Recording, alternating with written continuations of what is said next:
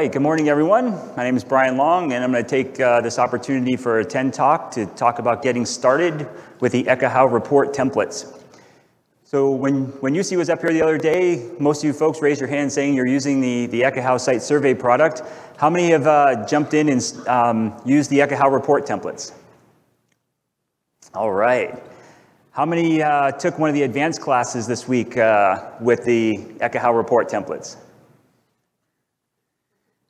Okay, for those folks, what I'm going to be covering is going to be very basic, but in talking with some of the community members here, sometimes they feel like it's a big jump to get into the Ekahau report templates, like you got to learn a lot of code and they're very complicated. But this attend talk, hopefully I'm going to demystify that for you and show you how easy it is to actually get started. So as Wi-Fi engineers, you spend a lot of time doing your designs, doing your deployments, doing your validation surveys, and then it comes time to do that documentation, and it's a thing that is extremely important, but you really don't want to take time to do it, and you need to automate it in order to make it go as quickly as possible. So the Ekahau report templates is an amazing tool that helps optimize and very quickly generate reports. The reports themselves are based off a technology called JSON or JavaScript Object Notation. It uses this concept of tags. So what's happening is you are inserting tags into a Microsoft Word document. Those tags are then referring back to information that is collected into your ESS file and then populating the information in the report. So you don't have to go back and dig through and do things a couple times. So before I switch over, the resources I used for this is the Ekahau website for the custom reports. That's the foundation of where all the information is. And then also a reference back to Nick Turner's WLPC talk in Lisbon. He did a attend talk on Ekahau reports as well. I'm going to be covering one of the topics he did for you folks, as well as he had a link to about 25 Ekahau custom reports that can then be, you guys can download and then customize for your individual needs. So, enough slides, let's do the real stuff. Okay, so let's start out very, very basic. So, as part of a project, what we're going to do is just look at an individual tag and what it looks like and what you can do with it. So, as part of every project, you have something called project notes. In your project notes, you have information you have fields for a customer, for location, and responsible person. If you enter that information into there, you now have the ability to add the tags for those fields into your report. So let's take a quick look at that. This is what the tags look like. As you can see, the tag itself is in curly brackets, and you have the surrounding characters for that as you're populating them into your report. So this is an extremely simple example, but let's switch back over here. To run the templates reports, you're going to go to Reporting, Template Reporting, Generate Report. When that comes up, you're going to point to your template file, and then it's going to ask you what folder location do you want to save and what is the file name. So let's go ahead and generate this report. I've done this a couple times, so I'm going to say yes to overwrite my file. And as you can quickly see, the data was populated by using those tags. All right, well, that was very simple. Let's do something a little bit more interesting. So let's say I want to go ahead and take this visualization here for signal strength and populate that into the report so I don't have to do copy and pasting and all of that stuff. So, but you don't know where to start. You don't know where to start with how do I get a survey? What are the tags? What can I do?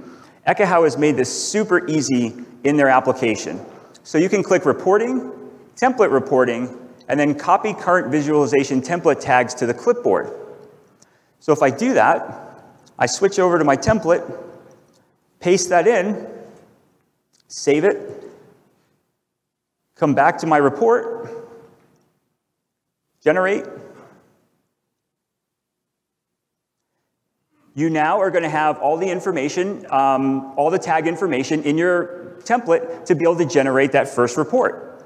You didn't have to go and learn all the individual tags. You could just do it all yourself. one of the things I did in here is I filtered on the 5 gigahertz. So what's cool about that is there's many things that you can filter on. If you go ahead and choose that, when you copy the current visualization tags to the clipboard, it's going to give you all that tag information for you. So you don't have to go and figure out and do trial and error on how do you make a filter and all of that stuff. The tool does it for you, which is pretty cool. All right, so this project happens to have 2 floors. Of course, I'm going to want the information for both floors, right? I'm not just going to want to have the information for one. So we can use a directive here. Yep, not that one. Called a loop. So what we're going to do, we're going to go ahead and paste that in, and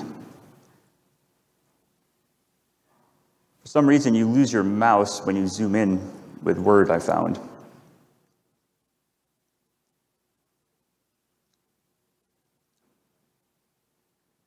Okay, so the loop context here, a loop has a start attribute, a type attribute, and then an end attribute.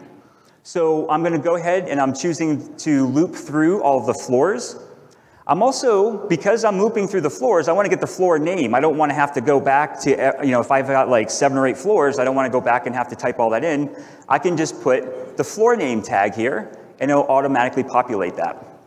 Now what I do need to do is I need to take the loop end here and move this all the way to the bottom, because what I'm doing is I'm looping through the information between the start and the end. Make sense? All right, we're going to save that. Switch over.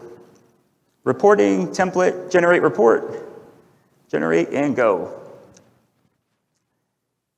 All right, so that's going to go ahead. It's going to loop through, and it's going to populate the project tags that I had in there, and it's also going to loop through the 2 floors. All right, so we've got the 11th floor, and then we've got the 12th floor. All right, pretty cool. All right, lastly, you can do whatever you want on here. You can add different visualizations. So let's go ahead and add signal to noise ratio.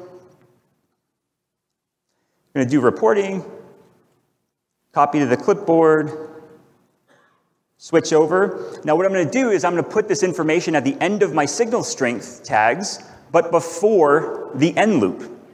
Make sense? Because you want to ensure that the information is between the start and the end. Paste that in, save, switch over, reporting, template reporting, generate report. I'm going to go ahead and run this. All right, so in that short amount of time, we've gone through and we've been able to get individual project note tags.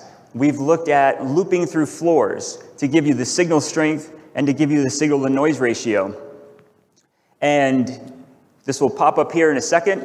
And we did all of that in about, what, 5 minutes? So as you can see, we've got the coverage, signal to noise for this 1 floor, and then the 2nd floor, you have that information. Now this is very basic, of course. There's a tremendous amount of flexibility and things that you can do with these reports. It's an awesome tool. It gives you the power to standardize your templates across your teams and across the different projects you might be involved with. And as you saw, just in that short amount of time, we were able to get up some pretty decent information in about 5 minutes. So with that, jump into the custom reports. If you have questions, hit us up on social media and let us know where you go. Thank you.